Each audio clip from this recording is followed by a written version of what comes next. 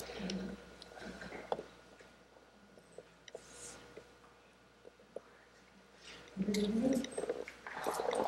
was going to suggest that Chuck isn't, since he's not taking money along for his teeth done, I have a few health problems myself.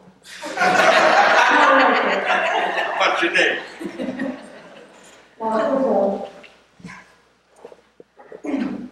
Someone asked me before I started reading if I was going to read anything humorous. And so I just like to suggest that even if you don't think it's humorous, you can laugh anyway, you know, even if it's whatever. I'm going to start with some poems from Reincarnation of the Commonplace. A couple of poems from that. Reading some new things tonight. Mass in my hands. Invite friends over to see. When the package arrived and the world's most complex organism was revealed to me in only 2 dimensions, I thought, so that's how it is, words lie. Then came the eye, window to the world, and the heart, the living pump. 2 weeks away from hearing, taste, and smell, Mother found the bills for $14.99 hidden in my sock drawer. Maybe return the eye, the blood, and the heart. But we kept the brain. Free, you know, no obligation. The never before published photos, red islands rimmed with canary, calypso layers of buzzing blues, green ganglion rings, and there were dancing midgets with tiny megaphones, calling orders from cortex to kneecap, cranium to coccyx. But later at the butcher's, floating in enamel cans, sweetbreads, eat grains, bite into a cow's blue daydream of honeysuckle whispers, and dripping cells of bees, swallow the bracken's flight, crisscrossing telephone wires, digest the medulla oblongata. I watched the butcher weighing the pile on a silver screen scale, remembered miraculous journey through the world's most complex organism, and watched the red nails of the lady with beehive hair who took the package, the perfectly ordinary green of the sail, chrome and glass windows, where hearts and brains swam, bright, clean, splashed in my head, a ringing, as if it were splitting in 2.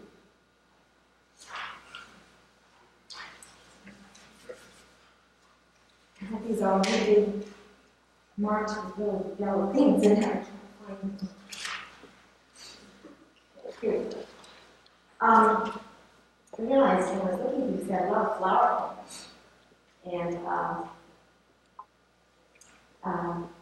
And also, it's interesting, sometimes when you prepare for reading, you read through your poems, I found this, I discovered things about the poems I wasn't aware of. In this particular poem, I realized that it kind of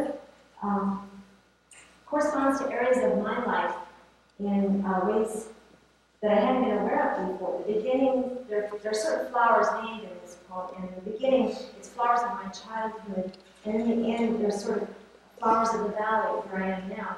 And in the middle section, there's some greenhouse flowers, and my parents bought a business in the Bay Area, which they sold about 10 years ago, but for a number of years they had raised orchids up there. And I had actually written this poem before that, which I hadn't really been aware of, but this section might have something to do with that. It's called The Life of Flowers. I was thinking of flowers and packets of small brown seeds that would become morning glories, snapdragons, and bachelor buttons, the ones I grew up with. And I was thinking of black-eyed Susans, planted so close I could feel them like steady breathing nearby. In the glass house, they floated like pale girls waving in the pageantry and splash of light. Some would be dumped in a swell of rotting sweetness when beauty was out of season. Some would spill over white lace, only to sour slowly in the fridge later, gather scents of old chow mein and broccoli. Some cut for the milk glass vase of the Capri Motel would spoil, soaked in neon, their only source of light. Others would go to the doctor's waiting room, where they would sit among the patients, wait for the nurse to toss them with the stained swabs and blood-dry bandages. And some would be chosen to ride the bent horseshoe of sorrow. One quick snap severed them from the fan of roots that anchored them to a darker shore. And I was thinking of wild ones grazing across sunlit fields, free to climb, stretch, and ravel out their flowing roots. Adder's tongue, lupins, mariposas lean against the wind, seek a lofty slope or washed out covert. Shooting stars arc and explode in the air, alive to the shine and terror of the field.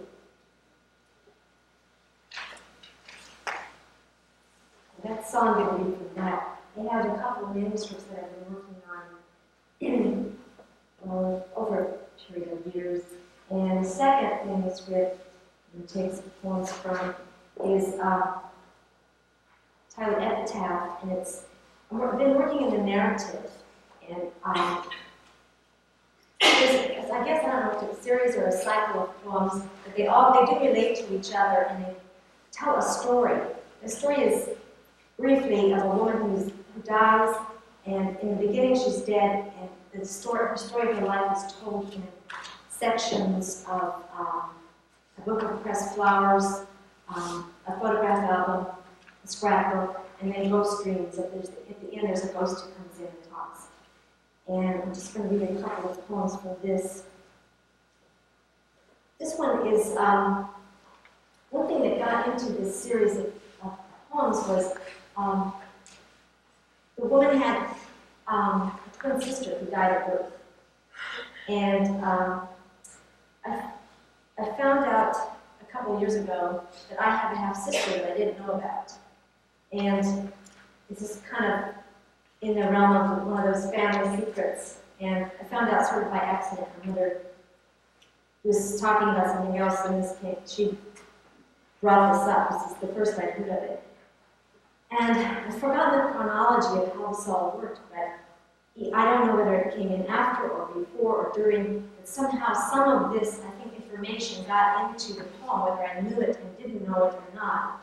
But I'd always wanted a sister. And it was quite a shock, not to mention, to find out I had a sister, and then it sort of just stayed with me for a long time. It's been kind of haunting me ever since, because I don't know how to define this half-sister. And it was interesting to me that the woman in this story had a twin sister that she had sort of been, who had died, and so she'd been kind of carrying this with her throughout her life, and it affected a lot of things that happened to her. This poem is called Lost Twin.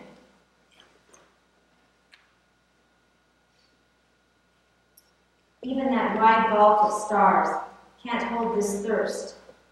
These moths that stir the dust on my lids, heavy as the cellar door, where the steps descend into mildew and summer, sealed on the canning shelf. The sun is hot on my braids, the rope scrapes and turns, burns when I jump in too slow. Lady with the alligator purse, who has seen the wind? Tonight it ruffles the stars in the northern quadrant. Icicles crack all along the gingerbread, shatter on the cold maps of all my dreams. Stars like breadcrumbs are scattered for the lost children to follow, to connect the dots and watch the bear, the archer, the horse, and Gemini, the twins, appear. Rain on dry leaves, I recall her voice rising and falling, pushing the old witch into the oven, dropping down Rapunzel's braids. We climb up a winding slide, our small hearts pounding under our pinafores. Empty swings sway in the wind, their chains twist and chime. A path of red leaves loops through the park where old newspapers clout the bare-weighted fool's dream. At the merry-go-round, I can almost see a woman with marcelled hair and bib apron.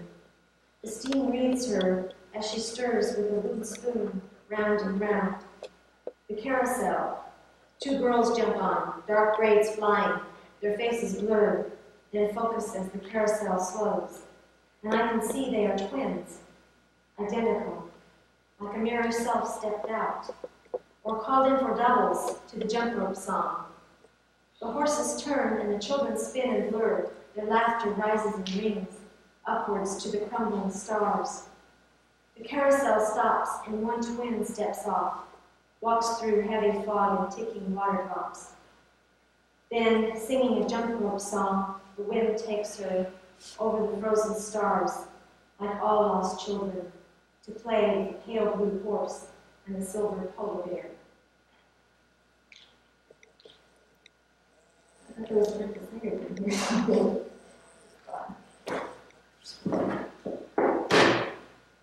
I'm going to read from another manuscript that it doesn't really have a title yet. I just finished typing out most of the poems. I've been working on revising them quite a bit.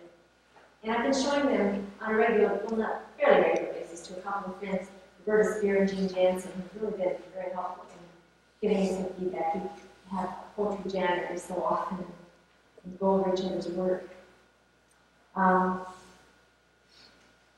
I've been asked lots of times who the I is in these poems. And it's a difficult question to answer because I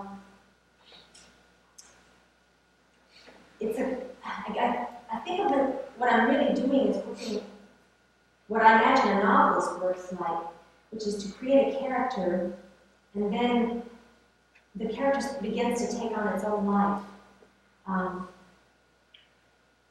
Perhaps something like raising children. You give birth to children, and then suddenly you realize that they have their own independent thoughts of you, and they do these things that you can't imagine where they have these ideas. Nothing like yours. And then you find out that they're going off and doing things and starting their own lives. And it's kind of what these characters began to do. They're very closely related to me at times. They have many parts of myself in them, and they have my own experiences, but they begin to do their own things and have their own life. So it's really kind of a mixture of a lot of things. And so the answer is they are and are not both. The characters in this particular series of poems are part of a dysfunctional family, for lack of a better word.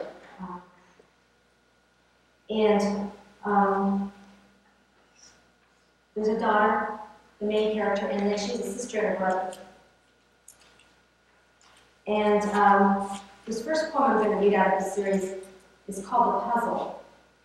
Do you remember doing those 1,000-piece puzzles when you were a kid? We used to do these on our rainy days. We used to pull out this puzzle. We had one particular one that I remember, and in fact, I think it was the genesis of this poem. It had like a lake with a pond, these birds that flew up, and there were always some pieces missing. So my brother and I would fight to get all the pieces, and so we knew that we would work and have races to see who could get the most. So some of that gets into this poem, but it really became, at some point, it went off in its own direction. The Puzzle. Sunday's rain plays old melodies on black shingles. Memories of the mists and mallards drift back from that oval clawfoot stained top, where the tick-tick of tap shoes left rhythmical scars. My sister is practicing scales, the rain, a metronome on the cane. Soup-foot smooth spills over the battered oak in 1,000 pieces. It is early evening, you can tell by rusty strokes in the sky. My brother and I separate them by color, pile pieces of dusk together, mallard wings stacked with slender reeds that interlock. We turn over the autumn-colored amoebas of a lost twilight, one by one. We begin to believe there is a true equation that rules the sky, orders even this musty corner of boredom and rain, the cracked plaster and grease-spackled walls, that pleasure and pain can align, that if we could find the right formulas, step on no cracks, get this tongue into that groove, and collect the strokes of the clock to throw down like dice, then the melody would compose itself and slide into place. And 1,000 pieces of water and sky would fit, and ring-necked mallards lift from the perpetual mist of the marsh. And all this might make some kind of sense. The clock taps patiently, a car door slants, the scales stop. Now we need more than the sky's wet algebra. more than even a stroke of luck.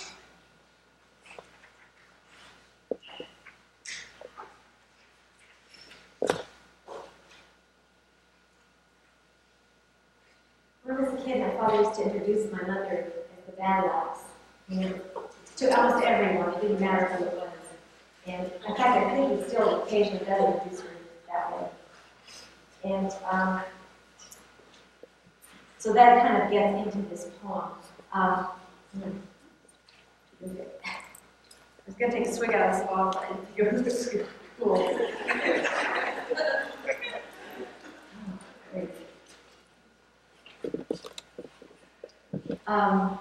Another thing that kind of triggered this poem was I was reading someone else's poem, and I can't remember who it was. I've been trying to think all day. I wish I could give credit, but it was a wonderful poem. At some point, she was digging in the garden. She found a plastic, those little plastic men, those kids play with, and little soldiers or something. My brother had cowboys and Indians a lot. I think I had some soldiers too. And he used to play with those for hours and battles and all kinds of things. And I thought of those when I read her poem. And it just triggered this whole series of images in my mind, which then led to this poem, and it's called Civil Wars. Father introduced her as Thor, the battle axe, the War Department. I'll have to ask the Sarge, he'd say, lying through his false teeth.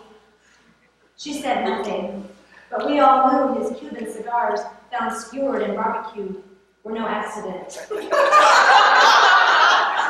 I watched them spin on the rotisserie like fat fingers, accusing the sky of unspeakable sins, and me of silent collusion, which was the truth. I hid matches, switched water and gin, collaborated with an ever-changing enemy. Lined up on checkered tile, plastic guns aimed at wall sockets and cobwebs, my brother's little men took orders only from him, until they went down, swept under a rug, or nicked and wounded later by washer blades. Battle sounds raged from his mouth in long K's of rifle fire. The red and yellow soldiers fell, despite the names he gave them, Buck, Rip, and Mad Dog Miller. Across storm windows, clouds marched in wild formations. The sky darkened in pearl, and other voices joined the salvos, mothers cracking over fathers, accusing him of waking the dead. And I saw them, all the lost dead, headed for our den, some headless and blue, or sleepwalking pairs of pop-eyed zombies. The pale cousin in her long nightgown, who fell from a hayrick into his heaven of swirling hay. And Uncle Grady holding up a braid of trout, Confederate flag rippling on the arm he lost in Korea. My brother held them all off with his plastic platoon. But when Mother let loose and the geraniums flew in their own pots, dirt, blooms, and clay shards spattering like shrapnel, we knew it was time to retreat. I'd slip outside and fall into the safety net of constellations, hide in the network of a wide and speechless sky, my brother somewhere there in dark dog growl and starlight, where a distant light would change a life, where the darkness and unknown are less feared than the known, where it's every child for herself.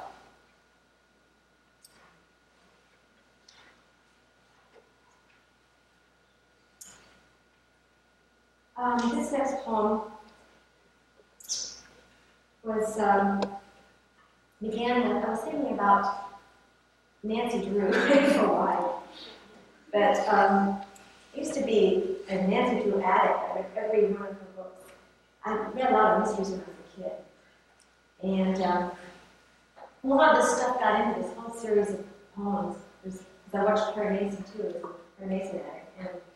And so some of that got into these, and Nancy Drew gets into these, and I just all get into stuff. And that gets into this poem. Kind of also has to do, I think, something with the family secrets again, and the whole things that go on in this particular family, where things that aren't talked about. I was fantasizing that in this family, if Nancy Drew came to spend the night, what would happen? And this girl in the family. And that's how this poem became. Nancy Drew sleeps over.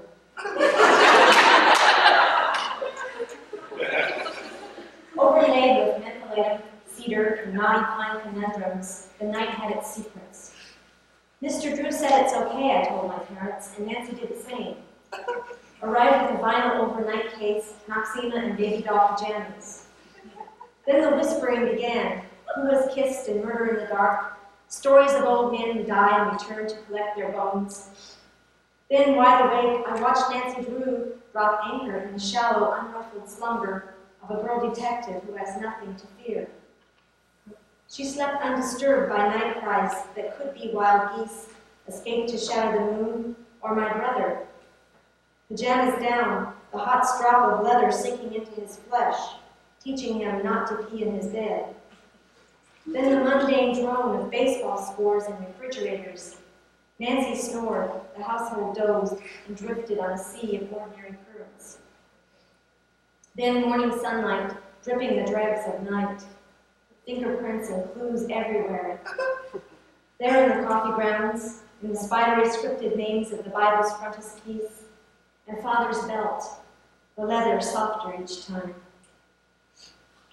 Stepping briskly over clues, the girl smooth skims downstairs, straightens her tam, and she's off in Mr. Drew's shiny roadster to investigate the clue of the double jinx mystery in the hidden staircase. The morning continues to strum a pale, indifferent song on the maple coffee table, a half-finished crossword. What's a four-letter word for refusal to accept the truth? A page of checkmark long division, and a bowl of glass grapes, shot with sunlight, all the familiar household deceptions.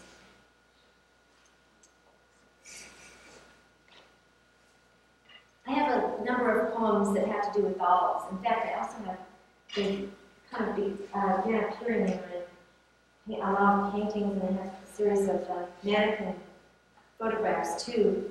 And some of the poems have mannequins, and blow doll, and paper dolls, and childhood dolls. I was reading an essay by Luca, who's a really wonderful essay on dolls and their relationship to children. And I was thinking a lot about that and trying to figure out what this meant in my work. And I don't think I've completely figured it out, but it seems to me it has something to do with kind of serving the same purpose that dreams do in some way, just to sort of work things out. And I think I worked things out through dolls, or attempted to. I don't know if I worked them out always. But this poem, I wanted to write a poem about a doll hospital. And I knew it had something to do with sort of all these doll images that kept occurring and recurring. So that's the title of this poem, Doll Hospital. My sister was the responsible one. We brought her our tired, bag-eared babies, unsprung sausage curls, eyes of scratched cobalt, where hopes and fears collected and reflected back. Pale and implacable with peony smiles, they waited for her touch. She twisted their necks backward, pressed crybaby hearts to her ear. She was Dr. Patient, pudgy fingers playing over hinged and waxy legs. She raised a crumbling baby, cured it in herself with one touch to polyurethane. She sprayed Betsy Wetsy's head silver once, a foil crown of secret royalty, or luminous mark for aliens. Sun streaked the dusty walls of her flimsy hospital, crucified the tile. Lucy and Desi spoke through her while she stitched an arm back on me. She moved from chart to chart, heart smooth, dispensing pastel pills, a sainted Nancy Drew who never solved the mystery. When they cried, manufactured tears spoiled satin bows and rusted their metal perforated hearts. Then she received them one by one in a white collar and Perry Mason scowl. Seams twisted, Valentine lips unloosed a runaway train of confessions. Cigarettes on the slide, snitched bittersweet, what happened under the bed, all shapes and sizes of lies. In the blue veil of afternoon, confessor and sinner merged. She knelt on the cold, unforgiving tile, caught between the blink of pellucid baby blues and the fixed eyes of the lonely lady, watching from her cool alcove, bewildered but always full of grace. Let's have a couple more ones. In this series also, I have people speaking. I have different characters speaking from different viewpoints, so they each take a turn sort of to tell their story from their view. And I have also had a tree talking, and this poem I took kind of a risk, and I thought I wanted to try this. So it's a stuffed bear that talks in the poem, and it sort of tells things from his viewpoint. It's called The Bear Remembers. It was not easy, sitting up, stuffed and ready on a narrow bed, spread with rocket ships diving at the silver-pitted moon. One eye dangled from a string, ears flopped like aviator flaps. My velvet-padded feet stroked down to nubs from your sucking and kneading. It was not easy, soaking up your tears, ringworm and flu, waiting for you in the blue rectangle where the wind tossed stars over a cold hardwood sea. And it was not easy, smelling a fermented wind and holding back, so aware of the tight stitches, the non-mortal seams, the uselessness of those stuffed paws, and watching as the cold knob turned and you fell out yourself. It was not easy afterwards, either, when the bed shook for hours and then you were so limp I could hold you in the slack womb of matted fur. It's time now for a winter sun to set fire to that line of aspens, for the wind to dry your eyes, for one last story where the bough doesn't break and the north wind doesn't suck at our bare feet. There's time for one last snapshot, your cheek puffed down into a shoulder with mumps, hugging me tight, black dot eyes bright, as the fever that burned through your rocket ship pajamas and launched us straight into the fierce stars, breaking all the barriers of distance and sound.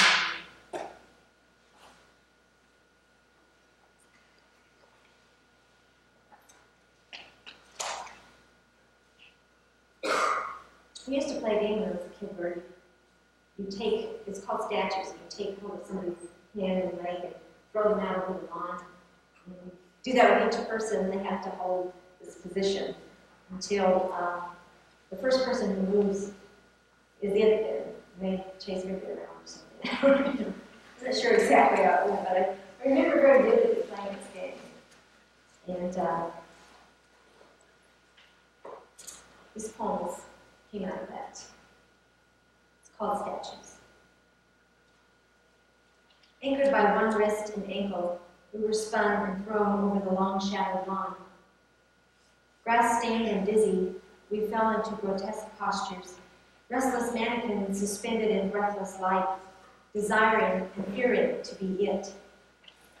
Now a small statue sits, lotus frozen inside, soaks up adult words, thirsty for the crossed heart and King's X of childhood. It never grows or goes away, reposing inside a knot of fears. It watches our dreams turn to salt, funneling away through the hourglass eye. Summer nights when the moon of newly mown lawns rises up from the horizon and passes over shadows of birds. The statues of lost children pose, transparent and still, just beyond the corner of a dazzled eye.